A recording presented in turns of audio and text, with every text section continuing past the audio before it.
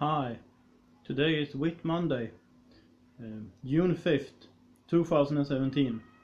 It's Denmark's National Day, and this is a Swede Speaks. And, well, since Ramadan began recently, we have experienced a lot of Islamic terror, and well, we've experienced that for a long time before that too, by the way. So we are seeing a pattern here that I think we cannot ignore it anymore. Let's just take the last year or so, or the last few years. You had San Bernardino, California. You had Orlando. You had Nice. You had Paris. You had Berlin last Christmas. Stockholm in April. St. Petersburg. Manchester, which was really horrible. London twice in a short time. Are we seeing a pattern here yet? Are we seeing what inspires these acts? They are not inspired by socio-economic factors or any of these stupid statements. Because if that was the case, why aren't we seeing any Christian terrorism in Pakistan?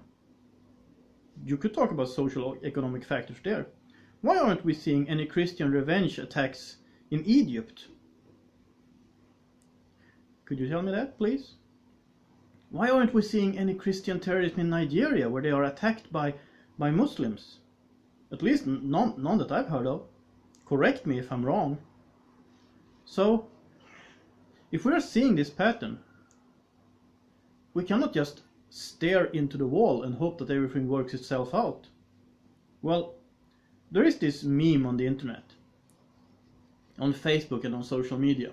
Pray for London. Yes, we should pray for London. We should pray hard for London. And you know what? I'm not a Roman Catholic, but there is one of the things the Catholics say that I actually like, and that's ora et labora, which means pray and work.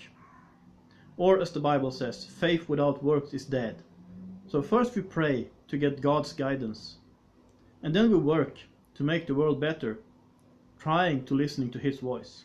That's what we do, or that's what we're supposed to do.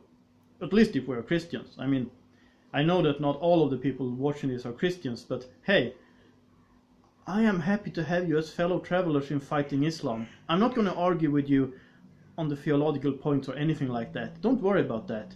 I'm just stating where I come from. So what do we have to do about this? That's the question. And, well, if you ask me, we have to stop believing that it will help to hold vigils and hand out coffee like the Swedish police did to people burning cars. Or, well, not while they were burning the cars, but after, so they didn't know who was burning cars or not. But when they were handing out coffee and hot dogs, I suppose these hot dogs were not pork. I guess it must have been chicken hot dogs or something like that. I suppose, I don't know, but I guess. And, you know, I've got my family history, which I am very proud of, by the way. You know I'm a Swede, right? That's correct. However, my father's parents came from Finland in the 1950s. And my paternal grandfather fought in the war against the Soviets. As did his father-in-law, a little earlier, in the Winter War, while my paternal grandfather fought in the Continuation War. But they fought. If they would have tried to fight the Russians or the Soviets by giving them coffee and hot dogs, or even vodka for that matter, that would have worked very, very poorly. They would have lost their freedom. They would have lost their country. And we are there to now again. But even worse, Europe and the Western world is under attack by Islam. And someone says, okay, which country has invaded Europe? Well, okay, no country. But what we are seeing in Western Europe especially, and you will see it in Canada too, mark my words on that. If you keep on with the stupid policies of that beta male Trudeau, you're going to see it there too. What we are seeing is a low intense civil war, asymmetric. Islam has declared war on the West. And they are fighting it. We pretend, or not me, because I swallowed the red pill 3 years ago, roughly. But a lot of us pretend that nothing's happening and everything's gonna be fine if we just are nice. And we're gonna win our enemies over by being nice to them. And there's a special brand of Christians who think something like that, that they're going to see how nice we Christians are and they're going to convert. Well, some do, and I welcome all converts. And by the way, do you know that ex-Muslims are usually the most harsh critics of Islam, whether they convert to Christianity or not? But the ex-Muslims I'm hearing, they really don't like Islam, and they are sometimes even harsher critics than I am. Anyway, so because some people say, like Theresa May, she says this is Islamism. She says this is a perversion of Islam. No, it's not a perversion. And people call it political Islam or Islamism. Some use the word Islamofascism. I kind of like the word Islamofascism, by the way. But, and you can use these words if you like to. But remember this. Islam is political by its very nature. Muhammad was both a spiritual and a worldly leader. He wasn't just some kind of spiritual prophet. He wasn't a prophet, by the way. What was his prophecy? But okay, let's say he was a prophet. Well, let's say he was. I don't recognize him as a prophet, but let's say he was. Well, he was also a worldly leader who did all kinds of atrocities. And he was, according to Islam, the perfect person. You are not allowed to criticize him. So radical Muslims are just following his example. And that is why we have to fight Islam. We have to fight them on the ideological battleground, and we have to close the borders, the borders of the West to Islamic immigration. And okay, maybe there is a peaceful majority. Maybe so, I don't know. Some numbers say that only 5% are radicals. Others say it's 30%. I don't know. I haven't done any in-depth studies. I just see what I see. And I try to study the subject as good as I can. But it doesn't matter. If you have 20 apples, and you know that one of these apples is poisonous, and it's going to kill you, but you don't know which one of them, would you eat any of the apples? I would not. But it seems like most of the politicians, of the leaders of the Western world, are perfectly fine with eating the apples and hoping it's going to work out fine. Merkel, Macron, even Theresa May, Löfven in Sweden, Anna Solberg in Norway, the Finnish Prime Minister, I forgot his name, but they seem to be doing the same thing there. And Trudeau, of course. And why? To gain some kind of popularity points? Well, sorry, I digress. Let's get back to what needs to be done. We have to fight Islam. And how do we do that?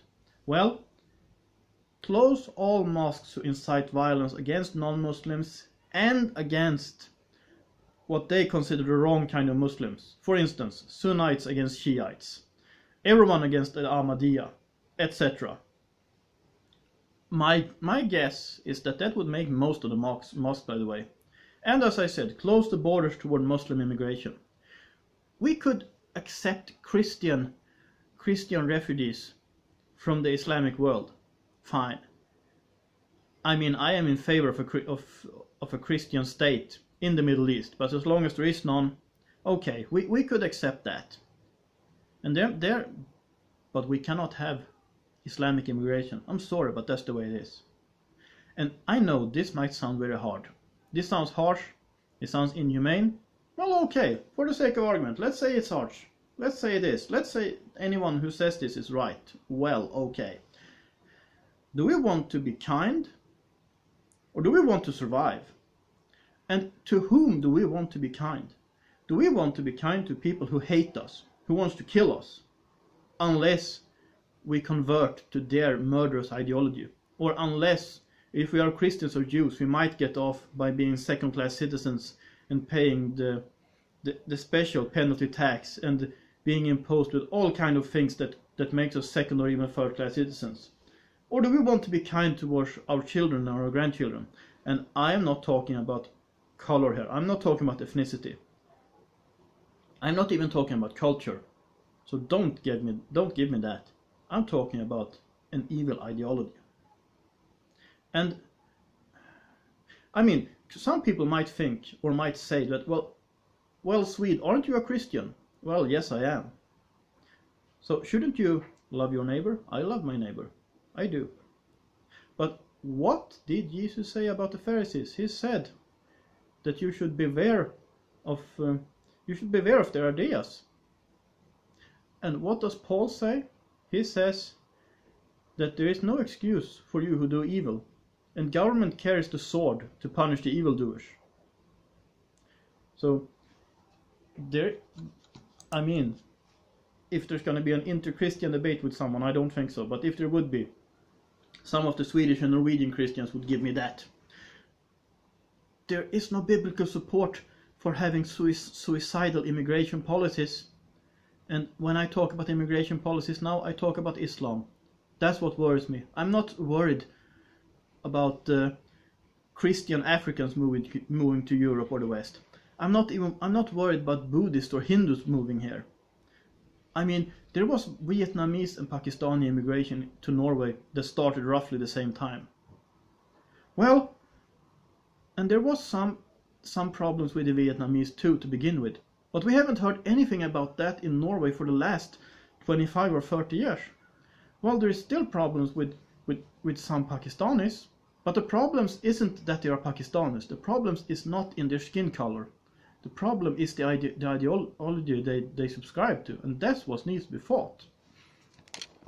And really, my friends, that's what I have to say about this right now. I thought I'd give you a little picture of this city. This is what it looks like. It's a wonderful city, but there are things going on in this city that isn't good. And now it's been peace and quiet for some time in Oslo. I saw the police cars today, and maybe they are showing presence to make, well, stone throwers and car burners stay away. We're not Sweden yet. Thank God for that. We might be, I hope not. Anyway, I'm getting way too wordy now and too much digression, so let's just say this is what I have to say about this right now. And I would like to thank all the people who are supporting this channel through prayers, through Patreon, through PayPal, and I have introduced some tiers that I will describe in the information box below. I'm going to start sending out the first ones in a few days. I just have to work a little on my most recent article, and I am going to start sending this out to those who have met the tiers. And well, if you got something to say, if you agree or if you disagree, tell me in the comment field below. Please share this video on social media, and if you like this video, please like it. And of course, I would also like to encourage you to support this channel. And as I said, there are some tiers, and you will see them in the box below. This is A Swede Speaks. Have a nice day.